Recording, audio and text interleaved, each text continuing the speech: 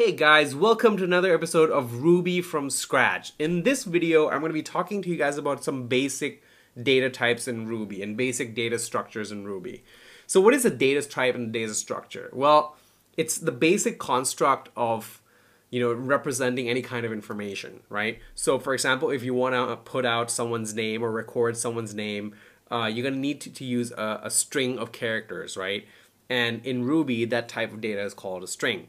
Or, maybe you have a number, you have someone's age and you need to divide it by whatever, or you need to add some age together, or, whatever it may be that you want to do with numbers, you can do that with Ruby and with data types, I mean. So let me just illustrate that. So I'm going to go into interactive Ruby. So if you type IRB into your console, it'll open up the Ruby console, and what you can do is you can do 1 plus 1. So this is, we're just adding two integers together. So a number without any decimal, so like this is a float, this is an integer. So for example, I can do 1.class, and it's gonna give me Fixnum. Yeah, well in Ruby it's called Fixnum. In any other programming language it's called integer. So let's try 1.o.class. So this is a float, and let's say we have this one here, and we're gonna do .class. And it's a string. So as you can see here, these are basically some of the basic data types we have. And you can do all kinds of operations with it. So for example, my name is Zach Siri, so I can do Zach plus Siri. I can add strings together and it'll put them together just like that. If you want to add a space between them, can you take a guess what I would do? So I can just do Zach plus some space. So this is just an empty string with a space in there. And I can just do a plus and then Siri. And I get my full name, right? Awesome. So that's just some basic operations for you guys. I can count how many characters I have in my string. So it's probably impossible for me to show you every command here. So I recommend you guys check out the Ruby documentation. I'm going to post a link to them in the documentation in the description below. Try them out. That's the best way I can show you. To learn Ruby. So I'm going to move on here. I'm going to go over to talk about arrays and hashes, something a little bit more interesting, and I think things are going to be a little bit more clear for you guys. All right, so here we have an array. So array is represented by two square brackets, opening and closing. So if I do .class, if you don't understand what .class means, don't worry about it just yet, right? I'm just showing you how they're represented in the Ruby programming language. Don't worry about the .class method just yet. Don't worry about the word method just yet. Just, read the outputs and try to understand as much as you can about what I'm saying here. So what is an array? An array is a collection of something. It's a list. You could think of it as a list, a grocery list. Actually, let's go ahead and build a grocery list, right? So, all right, so your wife or your mom tells you, go and buy some groceries. So you're going to say milk, right? So you got to get a bottle of milk. What are you going to get? Eggs. And you're going to get bread, right? Those are the three most common things you want to get at a grocery store. So here we have an array of grocery items that are represented by strings, right? That's what we have over here, milk, eggs, and bread. So what else can we do? Can we put numbers in an array? Sure, we can. So we can do 1, 2, 3, 4, 5, right? So we have numbers in an array, so a list of numbers. So how do we go back and reference these arrays, right? So one thing we can do is we can put them into a variable. So for example, I have a list of numbers equals, so 1, 2, 4, 6, 8, right?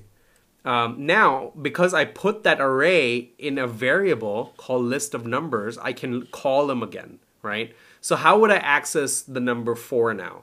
Now, arrays are based on index zeros, right? So the first element is represented by the index 0. So for example, let me illustrate. So list of numbers. So if I want to get the first element, I would need to put 0 in there. So this would output the number 1, right? Just like that. So if I put 1 in there, it's going to output 2, right? So don't get confused. So this element here is element 0. This is element 1. This is element 2, 3, and element 4, right? So that's just how arrays are represented in Ruby. Now, let me give you another example. So list of groceries equals milk, eggs, bread, lowercase bread won't make a difference. So now I have a list of groceries. So what I can do is list of groceries, and then if I want to get the egg, I would just put the number 1, right? And that would output eggs. So I hope that's clear for arrays, right? I'm going to keep this video pretty basic. So the next data type I'm going to move on to is hashes. So what are hashes? Hashes are basically key value, right? They have a key and they have a value. Let me illustrate. So for example, if I want to represent a person equals name. So my name is Zach, right? My age is 29, and my email is zach@codemy.net. Don't spam me, guys. Please don't. All right, so here we have a hash, right? A person who has a name Zach, who's age 29, who has an email of zach@codemy.net. So how do we reference this information then? So for example, if we want to get the name of this person, I can do person, and I can go into square brackets and get his name. This will output my name, right? And I can do the same thing with the age. Yeah. So a hash allows us to define an attribute, right? Define a few, like more than one attribute. I mean, attributes that represents someone or something, right? It can even represent like a product. For example, product equals, you know, name, speakers, price. Maybe we can make the price a float, so it's maybe $150. And what else? I guess color would be white. There you go. So that product variable now represents that speaker. So if I can do name, it's going to output the speakers. So I can mix and match these data types too. I can, for example, I can put an array. I can put a few hashes in an array. So what if I have a bunch of persons? That's basically people, right? If I have a lot of people, I can put them all in an array. So for example, I do person 1 equals name Jack Sparrow, age. I don't know what his age is, and then maybe his email can be Jack@Pirates of the Caribbean, I guess, .com. So that's person 1. Let's say person 2 is name Bruce Wayne. Age, again, I don't know what his age is. Email bat@man.com. Yeah, that's so secretive, right? Okay, so whoops, looks like I missed something there. Okay, you know what? I forgot to close this over here.